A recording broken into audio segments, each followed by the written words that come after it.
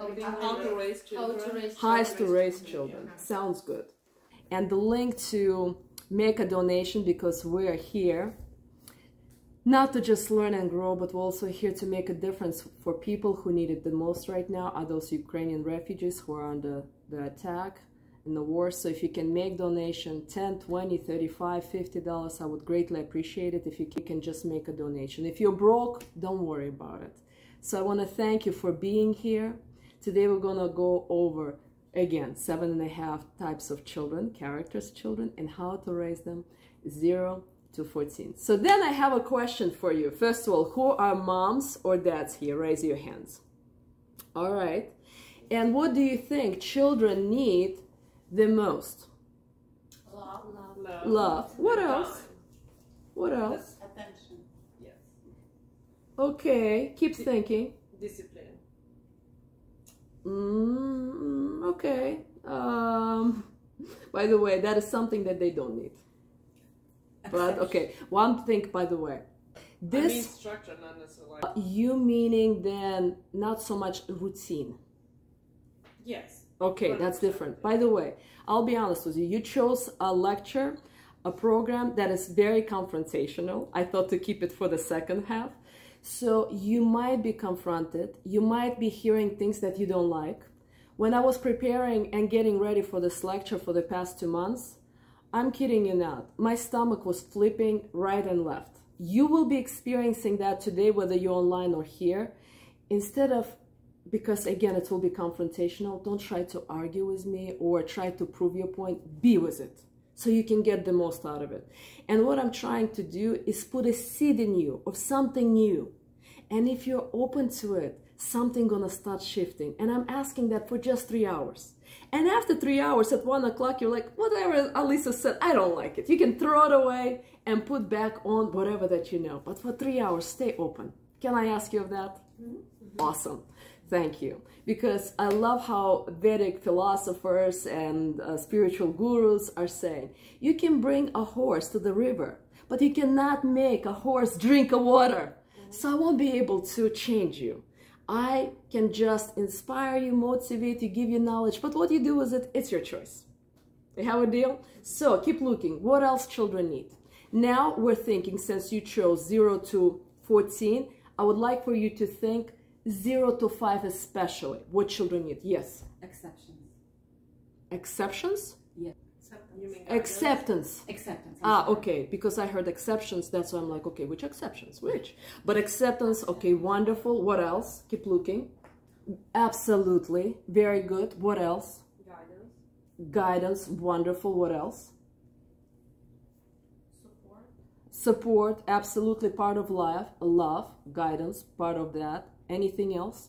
Very good, my friends. So, kids, first of all, a child from that is 3 years old and the 7 years old, it's not the same daughter and son. They're malleable and they change all the time. And the child that is 7 or 14-year-old, it's also not the same child. Or a 14-year-old and 40 years old, it's not the same child. But I see sometimes mothers who has a 40-year-old and they come and they, oh, I love you so much.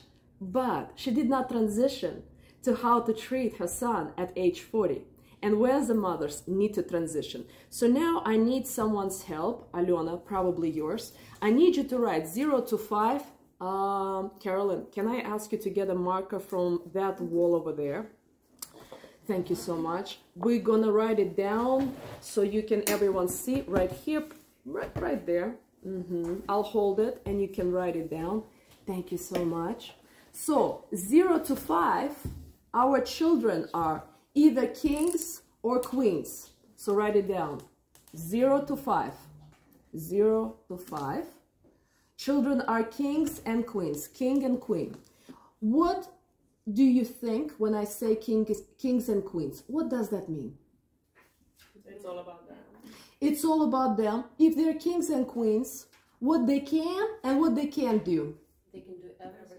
They can do everything. What else? They're empowered. They're what? They're like empowered. Empowered. So if you are working for a king or queen, what is your main job? To serve them. To serve them, absolutely. We are at their service. Yeah? So, what does that mean? A king and queen can do anything. Anything. And your job is to... it will go away. And your job is to serve them and make sure that at all time, whatever that they need, you give them. And so now, kings and queens has three, how would you call it? Parts to it. So the number one, what they need, who wants to guess what again? More than anything, what do they need? Love, their children. Because the king and the queen is, we're just giving them a role. They're not really kings and queens, but we treat them as the kings and queens, and we give them the role. And so number one, what kings and queens need is love, unconditional love, and a lot of it. Because if, and I see that a lot, some women who would come to my lecture, not lectures, to my sessions, and they would hear this knowledge, they're like, oh, I missed out on this love. So at 12 years old, they're trying to give this unconditional love to their daughters and kings, their boys, their sons. And guess what? It's late. The train is gone. Like door is closed. It's gone. And you won't be able to get it back. And so when you meet a boy, a man and a woman, and you see they're needy, they're insecure, guess what happened? Guess what happened? They did not receive that love from what age? 0 to 5. But now, what happens in the modern society? We think that I can work full time and I can give my child to a daycare and they, strangers, can give them love. But do you think a person who makes $15 an hour can give them love? Unconditional, especially. Do you think anybody can give them love? They can care for them. But you know what? The children, especially 0 to 6, if they cry, by the way, I can't remember the psychologist's name who was in the 60s. Benjamin something, I can't remember his last. Yes.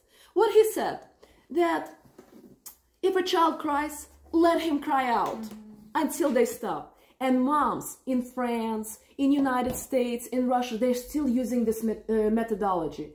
But the child, after a minute, if it's crying and the mom is not picking him up, guess what child feels? It feels fear. And that fear translates later in life. The child doesn't feel safe. But now it's an adult, but it doesn't feel safe. It doesn't feel safe in a marriage. It doesn't feel safe in a relationship. It doesn't feel safe at work. It's constantly in a state of fear because mom was ignoring when he was crying because he wanted to be held. He wanted to be breastfed. It wanted to go to the bathroom, be changed, right? Kids crying for different reasons, but they are calling mom. It's their language. And if mom was ignoring for 3-5 minutes, the child is already feel this abandonment and fear that the world is not safe. And by the way, there's nothing you can do later to undo that. So my question, do you know, maybe someone close, that you have this internal fear that the world is not safe? Does anyone here feels like that? Do you want to raise your hand? Yeah, thank you. And so later in life, you can go for many, many years of therapy, but there's no guarantee that you will be able to overcome that because the damage, the root is already broken. And so during the stage, again, 0 to 5, it's fundamental that the child receives love, love, love, and some parents think, oh, 1-2 hours after daycare is enough. In the United States, it's the huge phenomenon where mother gives birth. At 3 months, she gives the children to daycare. I know mom who has a twins right now who are 4 months old, and guess where they are? In daycare. And now, do you think the person who is making $15 an hour gonna really care to change diaper on time and do it with a smile? No, it's just another diaper. Change, throw away, next. And if the children is crying and she needs to feed this one and that one, she really gonna care and jump and take care of your child? Probably not, right? And so children during this stage need more than anything, not just love, a lot of love, but unconditional love. And so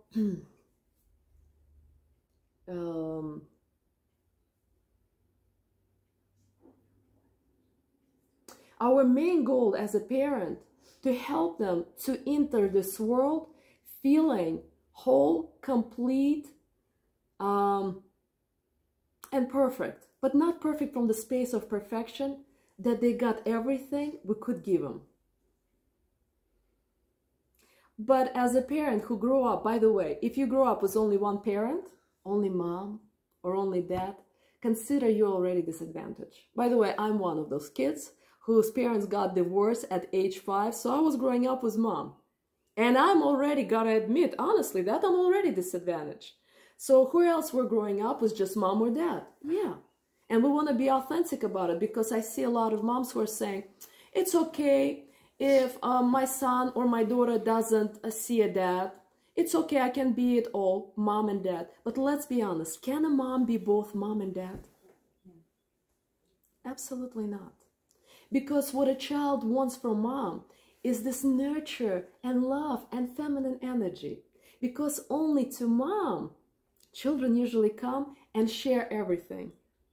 Mom, this happened, or this happened or that happened, and he is waiting for her love and, number 2, protection. More than anything, children need protection. And now my question, 0 to 5, what kind of protection do they need?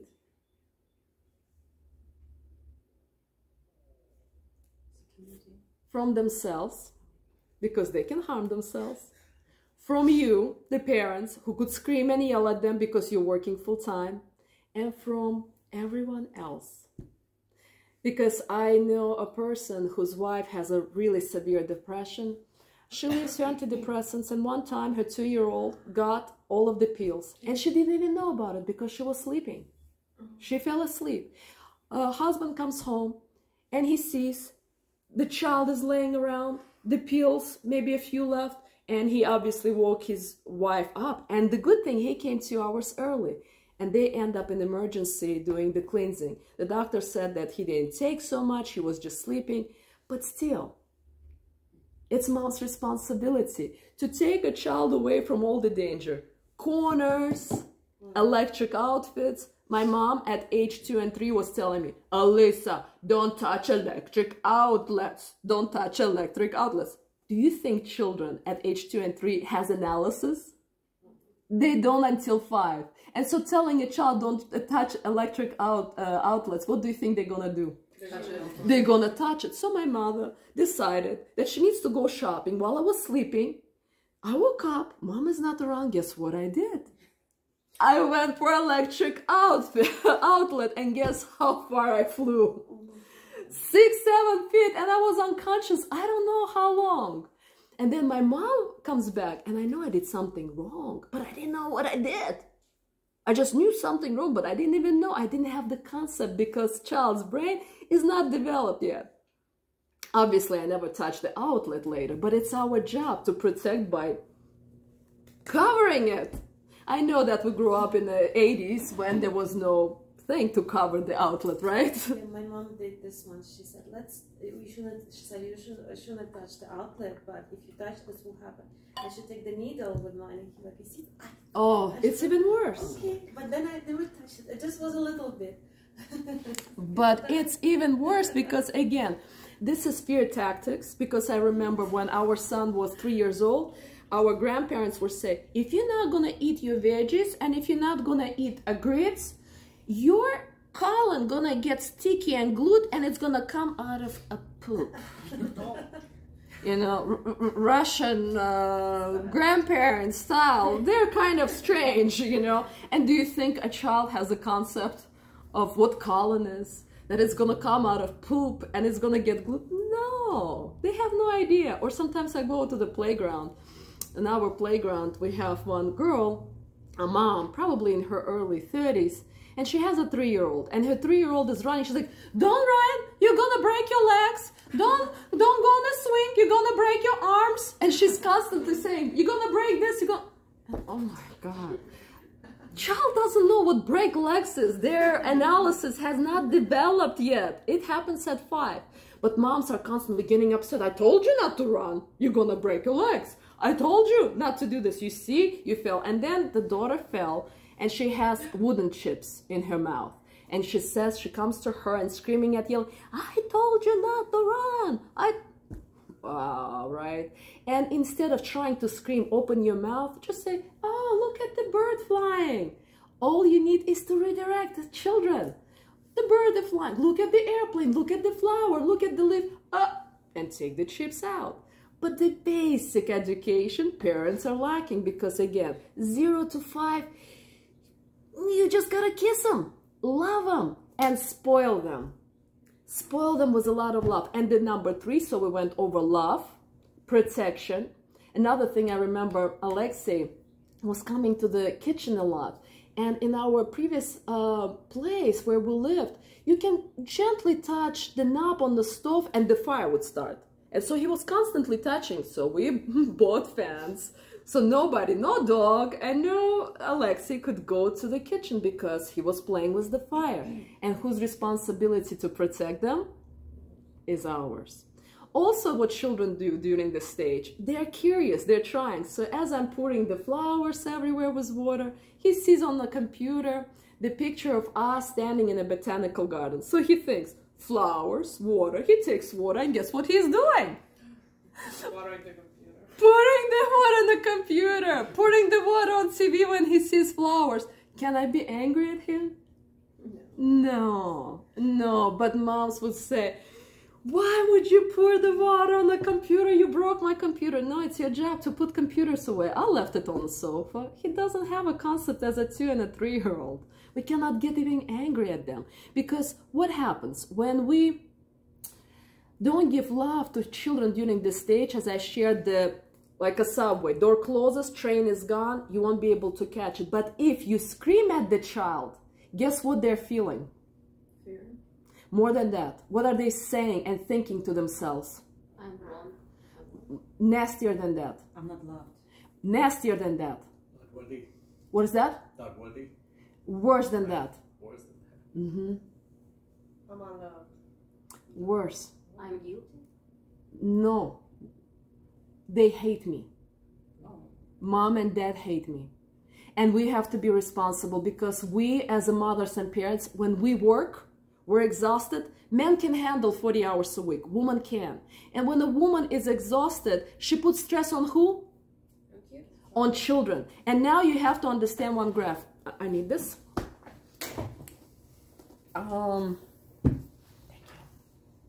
What happens is, here's children. Let me write it down here. Here's the child. Here's mom. Here's dad. And here we'll get to. A person who is older and who is dependent, emotionally dependent, cannot, no. The person who has dependence cannot dump emotions on dependence. Do you understand? So if the person is dead, can he dump his emotions on wife and kids? He cannot. It can go up. So if a child has negative emotions, stress or anxiety, who can he go to? Mom. Dad also. It's just dad is most of the time is not available. He can go to dad, but for the most part it goes to mom. If mom has negative emotions, who does she go to? Dad. Can she go to child? No. But a working mom who works 40 hours a week or who has a stressful job, what does she do? She does this. And if a husband dumps his emotions, he emotionally violates them. But in our society, it happens right and left. When I record videos, most of the men are telling me, "What, I don't have emotions?" You have emotions, but who can you go to? God. Huh? To God. Or to your like mentors. Most of the people don't have now foundation and relationship to God, so we can call it a friend, but not just a friend, older friend, a wiser friend, not age-wise, who is wiser. It could be mentor, it could be guru, it could be someone that can listen to him and advise him wisely. But men don't have this concept, and what they do, they constantly come home and they dump their emotions on kids or wife as well. And those women are telling me, no, my husband, it's okay for him to dump emotions on him. He's a human, because we're living in an equality world. But in this equality world, kids suffer the most. Women and kids, because women, again, is not designed to work 40 hours a week. And kids are not designed to be in jail. Daycare and kindergarten, to them it's a jail. Cute jail, but it's a jail. I was growing up in daycare and kindergarten. I remember when I was a 2-year-old, thank you. Oh, thank you so much. And I remember when I was a 2-year-old, kids were biting me. 2-year-olds were biting me. And the teacher were constantly slapping my fingers. So when my mother was taking me on the bus to the daycare, I was screaming from top of my lungs. I didn't even have a language. But I was ignored. And most of the parents don't hear children. Who wants to relate and raise your hand that you were in daycare or kindergarten? Yeah. And this is it's a huge disadvantage. Because a child feels safe in which environment? Home. Absolutely. Home is the only place where a child feels at peace, safe, and loved. And some women say, well, I'm so unstable, it's better to send them to kids because I'm too tired. I get exhausted. I don't have patience. Then my question is, why would you have children? Why would you have children? Any questions so far? Yes. What about developing social skills if you're not going to kindergarten? Great question. The biggest excuse mom use is kids need to socialize. By the way, from 0 to 5, kids need mom and dad. Love from dad and mom. They need a lot of social skills, and you know the healthiest way. Who wants to guess how you can take your kids to socialize with other kids? Any ideas? Playdates. Playdates. What else? Wonderful. Some classes. Some classes. Birthdays. But the main key here is that mom or dad should be with whom? With the children. Because the child goes on a playground or catch air or some classes where they play with dough, with sand, or on the swings. It plays for an hour or two, then it's hungry. It wants to go to the bathroom. It's tired. Some kid throw the sand at him, and mom does what? Picks him up and say, bye-bye, everybody. And she leaves. By the way, this is a best environment because mom talks to other moms on the playground or birthday or catch air. Or she just looks at her kid and kid is plays with sand. By the way, kids and 0 to 5 don't play with each other. They play next to each other, but not with each other. And so that's why they don't need to socialize. You just take them to the playground and they play with themselves. And if the kid has a toy, they can just take the kid. But they're not interested to play with other kids. So it's an illusion and a lie that system created. By the way, who created the system of daycare and kindergarten? Who knows? Government. But prior to that, wealthy people who wanted the poor people to work for them. And so they created a daycare and kindergarten so that it will be convenient for them that parents can perform and work. And so they can make more money. And then government added as a great system. We can make everyone work. And so we are inside of the system. And the system breaks us. And we're breaking who? Our children. Our children. Our children. Because again, they're not belong in the prison. Because when we get tired of a husband and wife, do we send them to acute prison? No, we're not. But we're doing that with our kids. Any questions? Just addition. I was witnessing in one of the kindergartens, actually, the child was Louder. I was witnessing when I was picking up my child that other kid would start eating the stones. Yeah. And of course, because of it's great kindergarten, but it's just so many kids and so many. Thank you. Not a lot of people who is watching over them. And I actually pointed, but please look. But he's eating the stones. Yeah. It's very bizarre. Thank you. So Alina just said that she was in a daycare or kindergarten where she saw other kids eating stones. Absolutely. And that happens right and left because there's not enough staff to watch all the kids. And again, most of the teachers who are working in the kindergarten, these are single moms who left their kids somewhere to take care of your kids. And how do you think they feel? Frustrated, hurt, sad, and angry. Do you get that? And so who are they putting these feelings on? Our children. And again, moms have an idea, because I see a lot of moms who are saying, well, I have to work. I have to pay bills, even though she has she has a husband. And she demands other teachers who are getting paid only $15 an hour to do a good job. This is kind of ridiculous, isn't it? And they demand that. They're like, no, you gotta do a good job. Why my kid had a dirty diaper? Well, because she has 8 kids.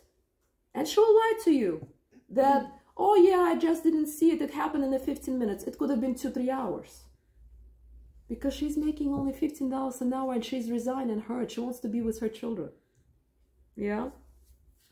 All right, so then, so the other thing that I see, the big breakdown, moms treat boys and girls as if they're the same sex, but they're not. And so my question is, how do you treat a boy versus girl? Go ahead, Maria. You need to treat them differently. Like it's a girl, need to tell her she's beautiful by nature, and that will bring a security to her life when she will grow up, and she will not trying to find this appreciation from another people. She will know from the childhood she's very good.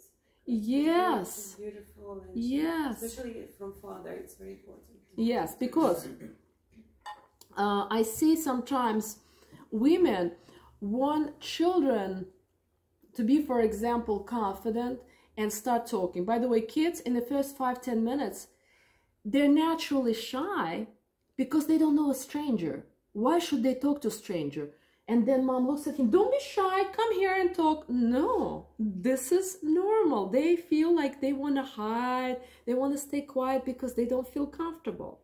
And a daughter, if a mom constantly tells her, don't do this, don't do this, don't do that, don't do that, she grows up to be insecure. Because every time you're saying one criticism, you gotta say 10 appraisals. That she's beautiful, that she's sweet, she's your little princess. And that's gotta happen all the time. Psychologists in 1970-something did the test. They decided to record a mom and a son without them knowing. And how many times did mom criticize her son in 12 hours? Who wants to guess? 80 times. 80 times. So that means every 5 minutes she was criticizing him. Do you think a child has any comprehension what moms wants from him? Absolutely not. At age 5, which is now we're transitioning to, at age 5, a child transitions to the stage called 5 to 14, 13, because kids in the United States and actually everywhere now develop much faster, I would say even 13. This is a student. They're no longer king and queen. But the problem is with mothers, they sometimes continue to treat them, even at age 8 and 9, that they're king and queen. And by the way, if you don't transition smoothly to age 5 or 6, that they are now a student, they will stay until they die, a king and queen. And that means they would want you to spoil them because they liked it. And so the transition is very important. And here, during the stage, what do you think the most important to a child? Thank you, Alena. Discipline. By the way, discipline is the worst thing you can do to a child. And now we'll explain why. When you understand a child and what they need from 5 to 13 and 14, the more than anything is understanding. And if you understand them, you won't need to discipline them, because that's how they get love. 0 to 5, they need to hear, I love you, you're beautiful, you're doing great, keep moving, keep walking. But at age 5, you transition to understand them. And now, this is now the biggest difference. At age 5, a boy, what usually does he do? He comes home and says, Mom, I played with my friend Anthony. We were running and I got faster. What is he trying to say? Good boy. I beat him. Yeah. I beat him. And what does he want for this? Praise. Appraisal. And if you tell him, wow, I am so proud of you, you did a good job, he is bringing you the result, right? And so to a boy, you cannot just tell him, oh, you're so cute, because he is born cute, because then you are giving him something that he did not work for. And that's why it's important to appraise boys for what they're achieving. So he got a good grade, you're saying, wow, I'm so proud of you, good job. And he feels proud. Boys, more than anything, needs to feel appraisal and proud, and you acknowledging them. And for every crit, and how you, now talking about discipline, how you motivate them to discipline is that you give 10 appraisals and 1 teaching. For example, you tell him, you're a good boy, I'm proud of you, you can do it. Wow, what a great job. You said those 10 things, and then you're all of a sudden saying, and by the way, you know what? Let's work on this math, because math gonna help you later with this and this problem. And he listens, because you are now building a really strong relationship with him. Because to a child during the stage, to a boy, love is through understanding, means everything. And that's how he's starting to see you as older. Remember, mom, child, father. And that's how he sees you as mom, that he respects. Dad, as he respects. And when children feels this love through understanding, they will listen. And I told you so. You gotta do this. I told you go home. I told you to clean the dishes. Not working. The children at some point hears that like a choo-choo train. Train or whatever. You get that? It's pointless. It's like the lecture that is you telling them the same thing and same thing back. They don't hear it. They don't hear it. Oh, let me move this back so I look where I am. Any questions?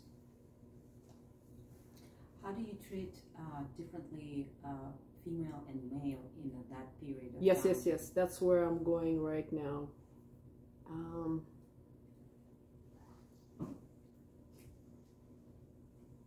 second. I also have a question about Yes. When younger child, like around 5 or so, favoring one parent. Say that again?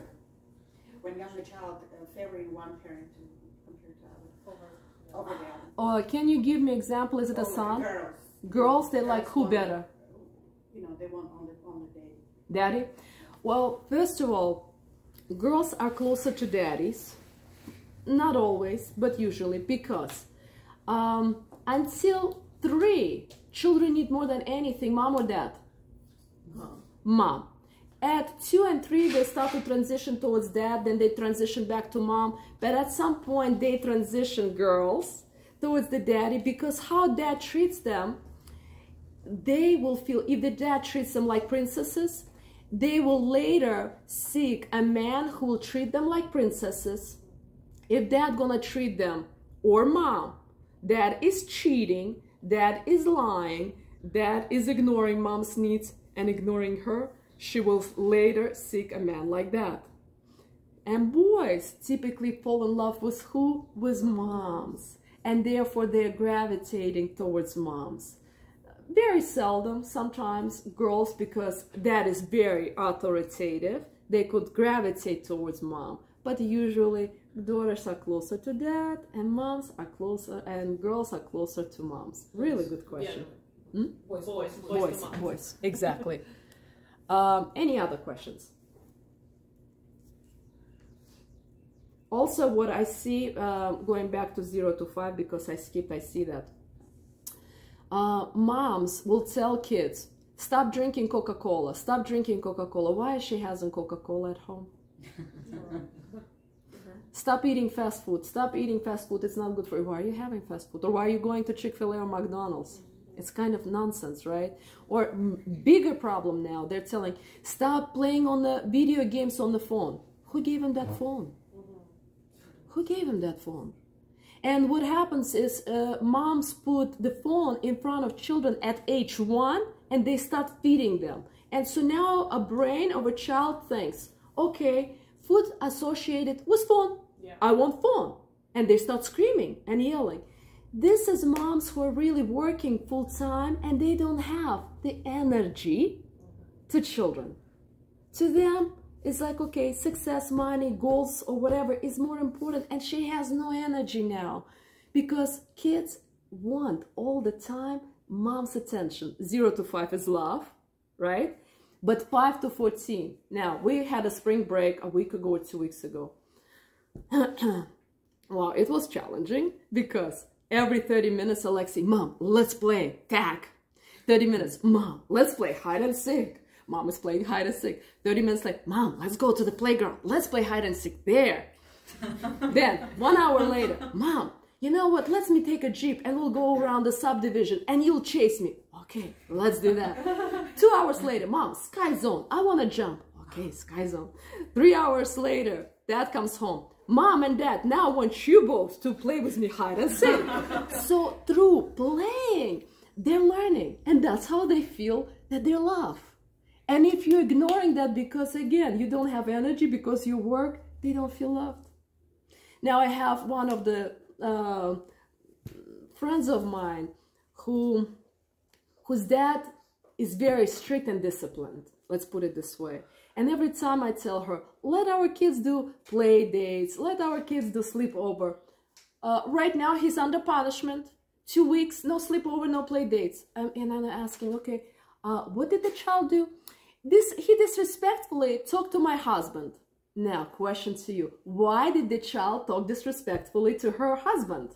Because she talks to him the same way. Because dad is disrespecting mother. He's speaking it up. It could be the other way around. He's speaking the same language and he does the same thing with dad and with her. And now, because they don't know how to talk to him, they're on top of it punishing him. Do you get the nonsense of this? And the main point of a parent is to build such a close relationship with a child where they don't need to punish. If a parent's punishing children, that means they're not effective. They don't know what they're doing. And going back to how you treat girls, it's 5 to 14. She understands love is when you spoil her unconditionally. Girls, during this stage, she wants a dress, pink dress. She wants this kind of thing for her hair, you get her this bows for her hair. She wants the shoes, you buy her shoes. She wants this makeup, you buy her this makeup to play with. You gotta spoil her because she's who? Little princess, even though she's now a student. But you continue to spoil her by giving her whatever she wants. Now, if you don't do that, what do you think will happen? Loss of self-esteem. She won't feel love. Not only that, she will not gonna feel love, but when she's 20 and 30, one of my clients came in years ago to me and he said, Alisa, and he was a very wealthy man, had a lot of businesses here in Atlanta. He said, Alisa, what can I do? My wife is spending $50,000 on shoes, clothes, and purses every month. Every month. She's shopaholic. Why? Because she didn't understand. Trying to compensate. She's compensating. Now, you see a lot of men now playing video games. Do you know what happened to them? They were not playing 5 to 14. Parents were not playing with them. So now what they're doing? They're playing video games. And by the way, they're spending a lot of money on those video games. And sometimes gambling because it's a game. It's a game. Because nobody played with them from 5 to 14. So I'm knocking on my girlfriend's. Come on, get your son to play. Under punishment. What the result's gonna be? We'll see in 10, 15 years. So everything that you do right now, and we as a parents, we want constant gratification right now. We want him to say love me to me. We want to enjoy them. We want to feel like we own them. And we're making mistakes now, but 5, 10, 15 years from now, it's gonna hit us hard when they're gonna be dealing with all kinds of range of problems. What are you hearing? Quick exercise for you. Pair up and share. Where do you see either your parents made a mistake, your relatives, or you see you making a mistake? So share. And what was the impact? Because you did not play with your kids, your parents did not play with your kids, and you see the impact right now on you. Pair up, 2, 2, 2, and share. Same thing here with you guys. If you can write it down, where you made a mistake with your kids, or did your parents made a mistake with you? Write it down so you can get present to it. Thank you. We'll be back in 2 minutes.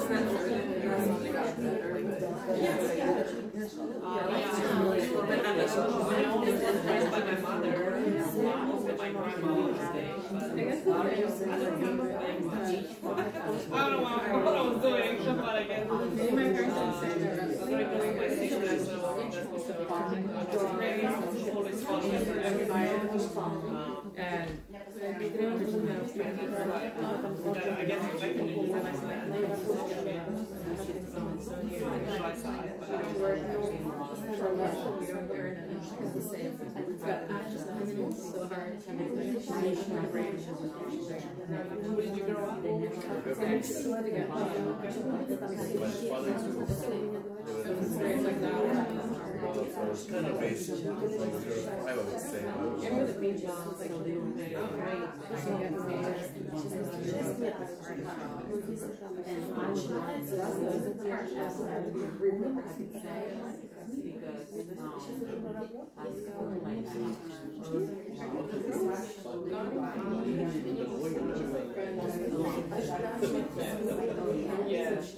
Done? It's easy to have children, but I think it's hard.